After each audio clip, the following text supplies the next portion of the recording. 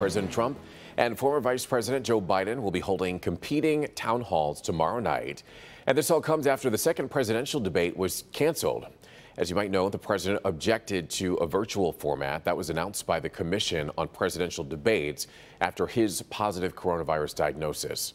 Trump's event with NBC News is scheduled for 8 p.m. It'll be held down in Miami, but it will also compete with an ABC town hall that would feature Joe Biden.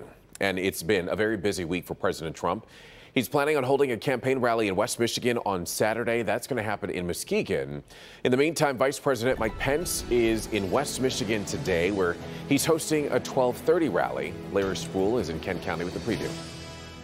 Michigan is an important state for both parties. Both Trump and Biden seem to know that. Now, in 2016, Trump won this state, but now it's showing that Biden is leading according to national polls. But it's still up in the air. Early voting has begun. Thousands of voters have taken advantage of early voting. Mike Pence will be here today talking to supporters.